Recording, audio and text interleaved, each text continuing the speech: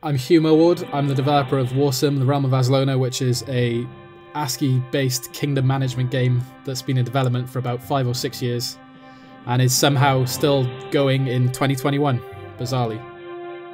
How do you end up working on a ASCII kingdom management game for the last 5 years? Like, what's your background in programming and design work? Yeah, it's really kind of an accident, to be honest. I don't think I would have chosen to be here if I had a choice of being anywhere in the industry, but I'm not upset about it either. I've always wanted to be a game developer. I always it was a dream that I felt was probably unattainable, to be honest. And I worked different jobs and did different things for quite a while. And I got kicked out of college, but I really wanted to go in and do programming. And I ended up just learning it myself online.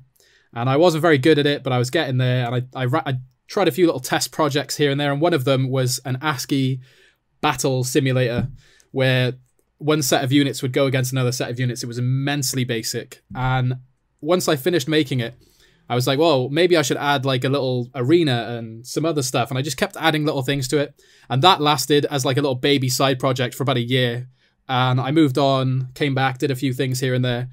And after a little while, I worked on a different, similarly sort of testy project that almost felt like a game, but still these are like sort of demo-y, weird, like builds of stuff that aren't really games. And that project collapsed, and I ended up sort of begrudgingly coming back to essentially War Simulator project that I had going on. And I kept on at that for another year or so, and then I think I shared it on Reddit and itch.io. And a couple of people downloaded it and played it. I got some donations and things, and I started feeling like, actually, this could really be like a thing. This is kind of turning into a bit of a game. And so I started wrapping up some areas that were unfinished and adding new things, taking suggestions. And it was quite surprising as well how tone deaf I was in some areas. So a lot of people pointed out different problems and issues and things I hadn't really considered with my dev goggles on. And I was able to, I guess, hone it to be a lot better with years and years of suggestions and player feedback and stuff like that. And now, 5 years on, for the last 3 years, I've been able to literally live on the income I've gotten from Steam from this game. We've sold maybe 26,000 copies, I think now. I'm not even sure exactly, but it passed 25,000 not too long ago. It's got, I think, 450 reviews on Steam, just shy of getting the overwhelmingly positive tag. So like, it's going amazingly, but it was a total accident. It's a very bizarre situation. And it's an ASCII game, which, to be honest, it was only because it was all I could make at the time. And now, I'd love to make a game that I think could be more widely appealing potentially, although maybe not. Maybe it wouldn't be. I don't know. But it's probably not my chosen type of game, but I wouldn't change anything really. And I'm so glad to be able to do what I do. And I think I have an amazing community and so many like supportive and kind people who are involved in it. So the choice to go with ASCII was based on like budget and time constraints then? It was based on, it was what I was learning to do at the time, and I never moved on aside from a few little forays into graphical development. I just got so stuck on this old ASCII project. I just kept adding things to it, and the feature creep really, really, really pushed me. And rather than letting the feature creep push me away from the project, I just tried to finish the features that had crept in, and that just cascaded into 5-year, 6-year development. Here we are, still in early access. So I've got this question here, and like after hearing the response to the last one, I'm not sure where you can go with this, but what are your main inspirations for working on a project like Warsim, like ASCII war game? Like, you can play it with one hand on a numpad. Like, what do you kind of like? It's kind of unique, even within like ASCII and like kingdom management games. So like, where do you draw inspirations to find new material for the game? Yeah, it is a weird one. I mean, I'm quite inspired by games like Dwarf Fortress. I played that a lot way before I ever worked on Warsim. But I think a lot of the mechanics within it as well, I'm inspired by games like Mount and Blade, and sort of Elder Scrolls series. A lot of like amazing fantasy games that have left their impression on me over time. It's kind of like a real mash of a lot of different ideas and things, to be honest, and then I guess my own flair. So Warsim seems to do a whole lot of under the hood generation, like while the player's just plucking away at keys. The game manages to also feel quite simple to play. Like, it never, at least for me, felt overwhelming while seeming to have a large amount of depth. Do you have any difficulty managing kind of that accessibility feeling while at the same time keeping the game feeling deep without feeling overwhelming? Well, to be honest, it's kind of a balancing act. I never really wanted anything to be too overwhelming because I think a lot of people will look at text-based and ASCII games and feel like they're just going to be overwhelmed the moment they start playing because they'll have to remember 50 different key presses and functions and all these different things. And I didn't want that because I know how that feels, like a gigantic learning curve. And sometimes when there is a gigantic learning curve to a game, puts people off, but they miss an amazing game on the other side of that. In the case of things like Dwarf Fortress, a lot of people get scared off by that, but it's an amazing game with so much to it behind the doors. And it's the same with so many games, especially roguelikes and things like that. They, where a lot of people don't really give them the time of day unless they're polished up and they've got graphics and they look like any other game you'd see being released in the indie scene. So I was trying my best to avoid really complicated sort of things like that. But there is, it's a balancing act that I think is helped by the fact that if anyone gets confused and there's an issue, it's usually commented on or reported on Steam, Reddit, or one of the forums or Discord. Through that, I can identify sort of what's being confusing and try my best to change that. And honestly, I probably had to make maybe 500 changes in regards to things that have been confusing or problematic that I've just not thought of yet. So it's a constant battle, but it's worth it because obviously, if one person has an issue with it, hundreds of people could and maybe aren't even saying anything. And it's, as long as you're not, I guess, reducing what the game is to make it accessible and to add all those sorts of things to it, then I guess, that works. Any kind of accessibility and like ease of play in a ASCII game, I think, is extremely important because in many ways, I've kind of started to look at it as almost like the anti-Dwarf Fortress, where Dwarf Fortress is like this amazingly huge, sprawling, deep, hard-to-learn game because of the key combinations, whereas Warsim is like this, you need 9 buttons and enter. Exactly, yeah. It's like numpad and enter. Which is really neat that you've managed to pack so much into simply those 9 buttons. Like it's easier to play than Zork, which is kind of crazy if you think about it. Another thing that the game does is you're generating visuals. You're generating faces for your individual races. So I've got a few questions about faces here. The first one is there's the number of faces in the game is bloody impressive. And did you run into any challenges while designing such large variety of visual face generations for the non-playable races? Yeah, it's a really basic system overall, and I think with that there's been like a slight problem with some things, but the way it works, there's just 7 layers essentially of text. So there's a layer for the top of the head, a layer for like the eyebrow area, I guess, a layer for the eyes, a layer for the nose and ears, a layer for the upper lip, the mouth, and the chin. And basically what the game does is it'll pick a random number between however many different types of each face part there are for the different races, and then we'll mash them all together, and obviously you're going to get a different face every time if there's 100 different types of each one. And it really gets kind of stupid with the exponential like amounts of things that can be produced when you've got 100 times 100 times 100 times 100 times 100 or something like that. You end up in like the billions. So it almost feels like cheating sometimes saying that there is that much, but in reality, even if there was thousands of faces, no player's really going to probably see them all, but there are legitimately, I think, a few quadrillion maybe overall across the 40 or 50 different face generators. But it's a really basic system overall, and I'm so glad it works as well as it does, really, all things considered. But the issues that I have had with it are with hair, believe it or not. So I struggle to do female face generating for female characters that would have long hair, because unless they all have exactly the same hairstyle, they would have to be lots of divergent systems for the different ways the hair would flow down each graphic. I know it's a really basic problem. I could probably sort it out if I gave it a bit of a thought and added an extra little thing in there, but I haven't tackled that one yet. It's on my list. Oh, damn. Yeah, I'd never like thought about the fact that like most of the characters have minimal hair, or it's like all on top of their head, or like maybe in a turban type thing. Yeah. And then this is a question that I got about faces from chat quite a bit, which is, does the visual generation of the face have any attachment to the faction stats whatsoever? Yes. So this was something, it's one of my favorite things about the game, because I've been working on this game for years and I've been playtesting it for years. And I think for the first, I mean, every time I add a new feature, it feels new and cool. But otherwise, after 5 years of constantly playtesting, it does get a little bit samey. And it's like, you know, I think the throne room's quite different every time because there's about 1,000 things that can happen, and some of those are randomly generated. But there are a lot of things in the game that aren't randomly generated, and after, you know, 1,000 hours of playing it, some of those things I'm just skipping through. I don't really pay attention and I can't enjoy it as much. But one thing that I can enjoy is the random race generation, because I think there are 97 million. I'm not sure the exact number, but I think it's something about 97 million. And some of them vary in different ways. Some of them quite similar. And, you know, you could argue that they're barely different.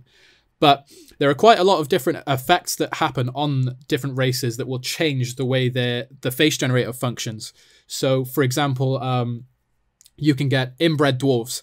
So if a character is generating a face for an inbred character, it'll skip a random one of the 7 face parts and remove it. So their face will be randomly deformed.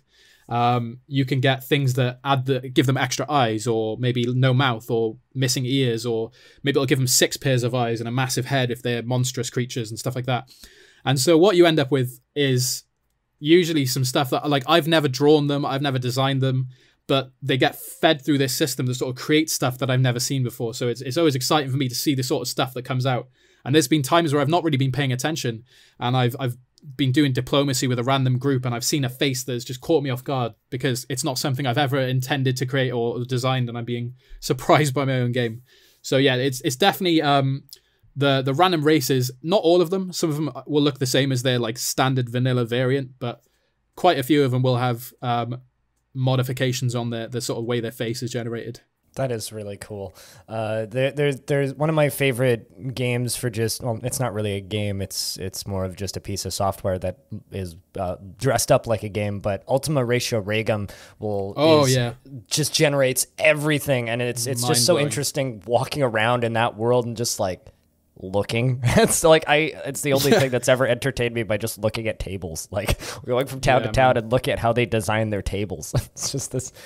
I find it mind-blowing what they've done. It's crazy what that thing is, and the faces that Warsim manages to generate gives me a little feeling of that, almost like it's partially because you don't see the same face twice, really, and also because it's just they all look kind of unique, and I'm always kind of hoping that like someone's gonna come back to the throne room and I'm gonna recognize them, or like a knight will come back and I'll be like, oh, I've seen you before. That's cool.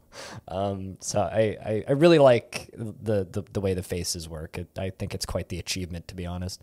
And another thing that Warsim does that I think is really interesting and unique is the procedural songs. Like Dwarf Fortress will describe music to you, but like they can't show you the music, whereas you just actually have procedural music. So how did the procedural songs come about? And I actually have quite a bit of musical training. I'm curious if they have any logic to them whatsoever, or if they're just random sounds.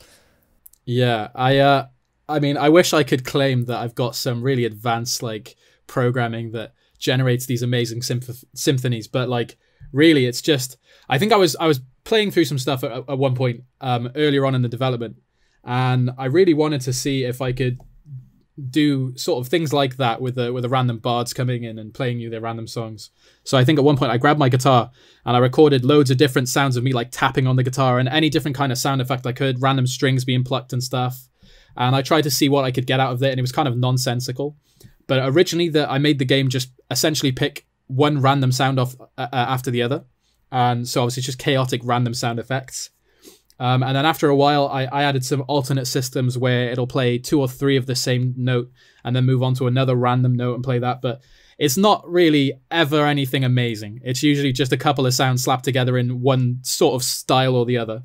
And then the differences are how fast the note moves from one note to the next. So the bards will have different levels of skill.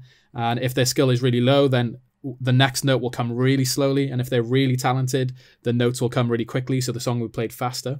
And I think there's actually there's an item called the Musician's Elixir, which can be bought in the black market.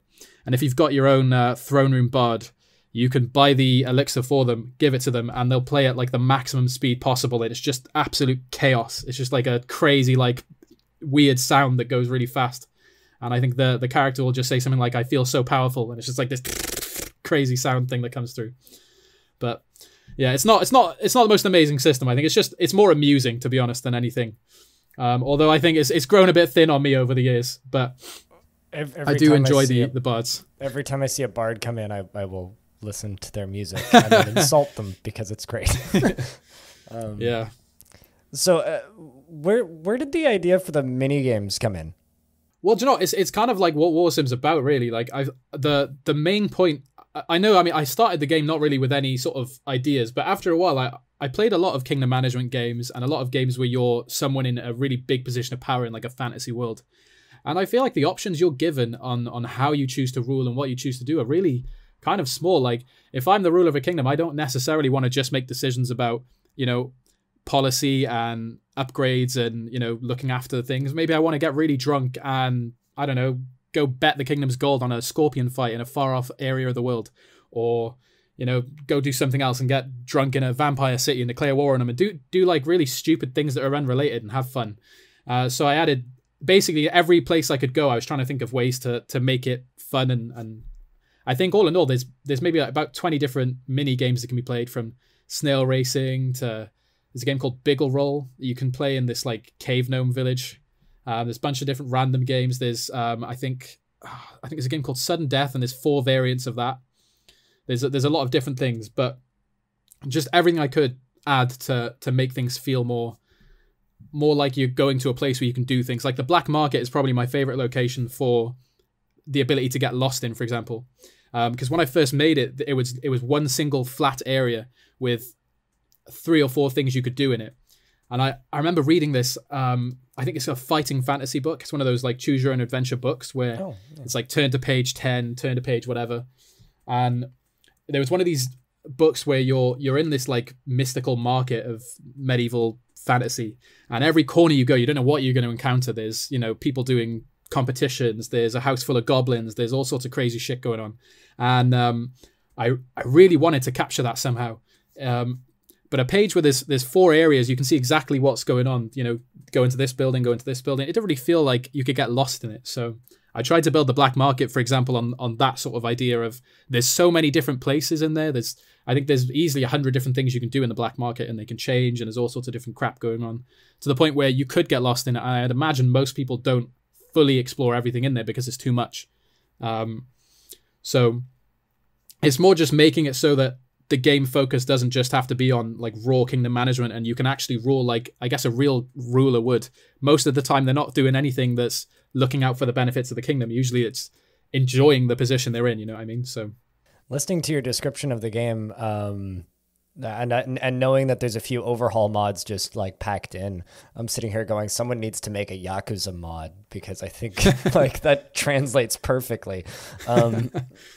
So the next question I have is like, what's it like marketing an ASCII kingdom sim? Steam is crowded as hell. Like, what do you think makes it stand out? Yeah, it's a difficult time, I think, overall. I mean, I didn't realize before getting into this. I mean, as soon as it was put on Steam, I submitted it to I think it was Steam Greenlight at the time. And I submitted it to Greenlight as a joke, because I was like, there's no way this is going to go through, but I'm going to pay this money and I'm going to submit it through, because if I don't, I'll kick myself. But if it goes through, happy days. And I didn't expect anything of it. I was like, they're not going to, it's not getting that many thumbs up. There's so many projects that I'm competing with that are going to be greenlit, and mine's going to fall to the wayside. But they let it through. And after that, I think the initial sales of it being a new game that people could see, there was quite a few copies being sold. I think a couple of hundred every week, which was amazing for me. It was mind-blowing. I'd never had that many in. I think I'd sold probably 20 copies on itch.io prior to that. Well, donations, I guess, because it was free at the time. But I never expected anything like that, and it kept going, and then it sort of leveled out a little bit.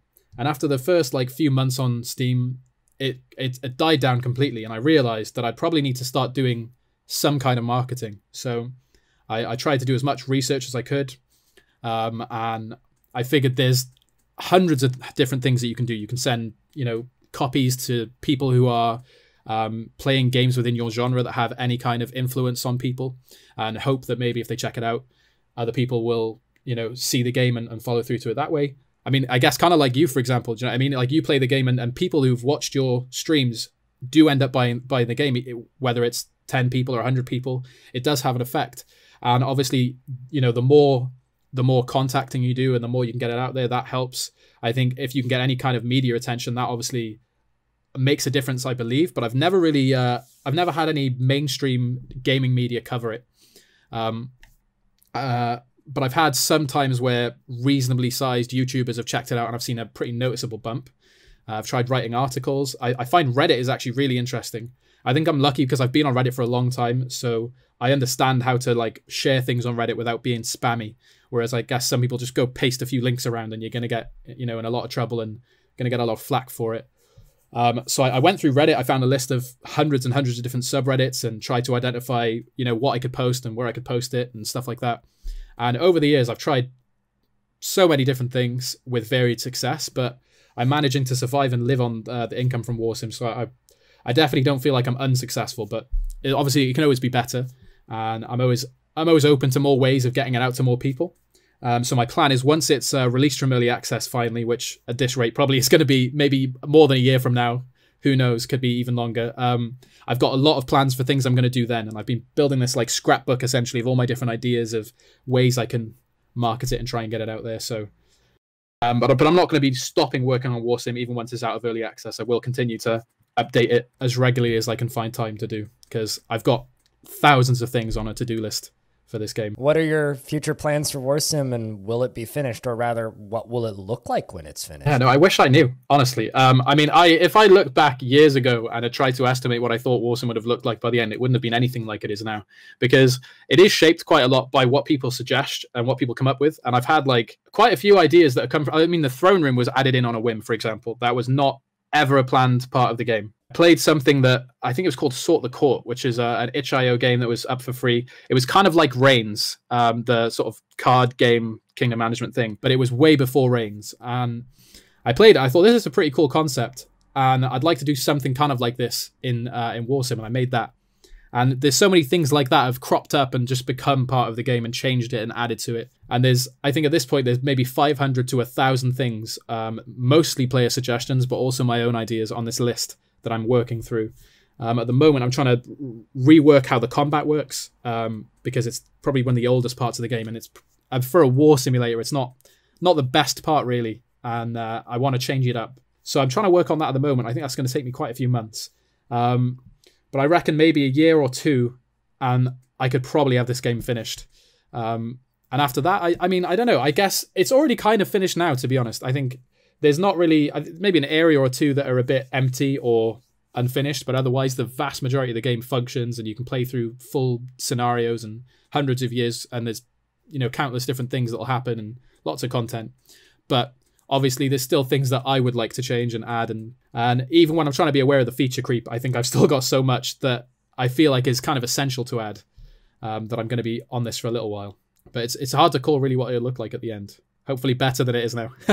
I mean, currently, I if you were to release the game out of early access the way it currently sits with the last 15 hours I've put into it, I would feel it would be a fair ask where it currently is. But, with stuff like that, you can always plug in more. So why not if you can? Exactly. But kind of on, like, I guess talking about feature creep and this ever-growing list of features as a final question, is there something you would do differently if you were developing Warsim again? Like if you were starting over knowing what you know now, what would you have done differently? So many things, to be honest. Like, I mean, I really like where it's gone, and like it was never where I intended it to go, and it's better than I wanted it to be. But I think if I'd known where I was planning on taking it from the start, I could have done things differently from the very beginning that would have made it easier and allowed me to do certain things in a much better way. And I think I've also got, like, for example, the independent kingdoms in your world. So every different game spawns with 5 different independent kingdoms that are of the 97 million random races. And it's always 5 different ones every time you play, and that's fun and whatever. But it would be really cool if, for example, you could have a custom game where maybe you've got only 1 independent kingdom, or maybe you've got 10 or 100. But the game is hard-coded always to have 5 independent kingdoms and a bunch of other factions that are always there. And I would really have loved to have gone back and not built it originally so hard-codedly so that there could be a much more random and procedural way things could have gone. And that is something that I wish I could do now, but I think it would require practically an overwriting of the whole game. And at this point, I think we're talking 500,000 lines of code. It'd be a lot of work. But yeah, I mean, there's lots of other things as well. Little things that I know I would be able to do better if I originally made the game in a different way. But I think I'm managing with how it is now. But pretty much everything probably would be slightly different, at least. Live and learn. Well, I'm more or less out of questions at this point, so I'm just gonna give you the floor and just tell people where they can find and purchase Warsim and where they can help you out and support the game. I appreciate that. So Warsim's on Steam as Warsim: The Realm of Azlona. You can find it on itch.io as well. And there's a community on Reddit, Steam, Discord, loads of different places. But anyone who checks out the game, if you've got any questions at all listening to this that you want to ask me, I'm always open to reply to anything. I'm always interested in people that are interested in something I've created. You know, it means a lot to me. So, you know, any questions that weren't answered on this, don't hesitate. And thank you very much for taking the time to join me and have a little chat. I appreciate it, man. And cheers to you, mate. And of course, thank you very much, Huw, for taking the time to join me. Thank you very much for listening to this interview, to anybody out there in the world who did. And if you want more stuff like this, I'm open to it. It's not the easiest thing for me to put together and organize, but it's here. So if this is something that you want to see more of on the YouTube channel, I used to do this stuff quite a lot with an old group that I used to work with, but don't anymore. So I would be keen to do more of this, not super frequently, because the amount of legwork I have to actually do to get these done is kind of pretty high. So thank you very much to everybody who watched this interview. And if you want the audio version, that is available on my Patreon, or of course, you know, you can use one of the various means to download the YouTube video in audio format. And if you'd like to support me and my work over here on this weird YouTube channel, you can, and my weird Twitch streams, you can do that down in my Patreon, patreon.com/BLINDIRL. Please go support Warsim. It's a cool fucking game. And thank you very much for hanging out. And I'll see you in the next one.